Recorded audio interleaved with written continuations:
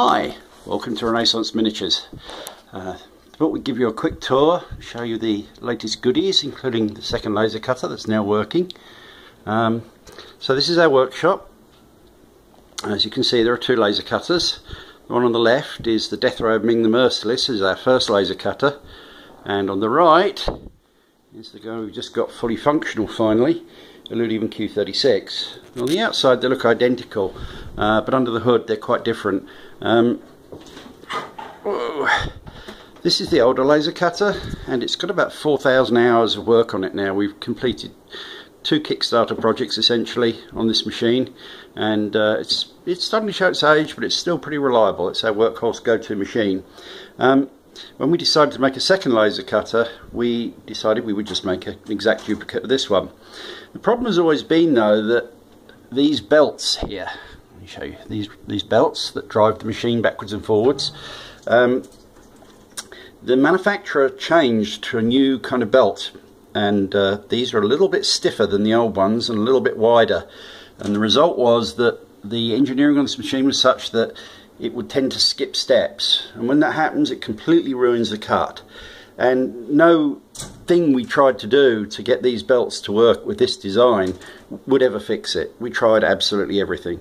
In the end, what had to happen was that the team who designed the laser saw in the first place, which by the way was a Kickstarter project, had to go back to the drawing board and redesign the motor drive mechanism here and here to use a thicker belt and to gear the drive mechanism down, and that process took a long time.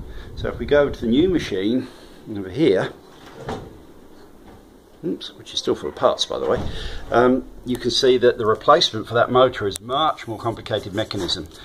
This has a geared motor. You see another little second drive system down there, and some pinch wheels that do tensioning. The drive belt's much wider and it's got different teeth on it. The whole thing is dramatically redesigned. Down here the other mechanism, again same deal. Everything everywhere is more complicated than it used to be, and really that makes for a much more robust design. Not only is it more reproducible because it doesn't depend on these old belts, but it's also potentially faster, smoother, quieter. In every way it's a better design. So that's what we have for the second machine, and it's running now. It works. I haven't got it turned on now because of all the fans and everything. I wouldn't be able to narrate this video. Down in here, all these tubes, it looks like something out of that Terry Gilliam movie, Brazil. Ducts everywhere. These carry the smoke out of the two machines, and they disappear through the far wall and out of a smokestack on the roof of the building. Underneath each machine we store painted plywood. It's actually, the supplies are kind of low. I haven't done much painting recently, but you can see also the different colours down there. And under this machine we've got the larger sheets.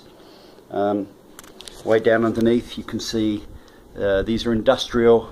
These machines here are industrial chillers that keep the laser cool while it's running. Over here is it's a junk bin. So you can see we've been cutting some roofs. I think they're dojo roofs we've been cutting recently.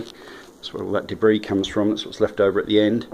Over here is the massive wall of parts, and there's 2 of those. So that's where all the parts we've cut ready for shipping. And Renee does that work, so she pulls the bins for the things she needs, puts on a little cart, wheels them into the other room, and then assembles them into kits. In here, it's a little closet, and here we've got oops, all of our storage area. So there's all the cardboard boxes for shipping. These grey tubs down here have got kits that have been packaged ready for shipping. They're just going to be boxed up, and various other bits and pieces. Up there is all the spare parts for the laser cutter, lenses and things like that. So that's about it. That's what we are, that's what we do, and this is where we do it. Thanks, bye bye.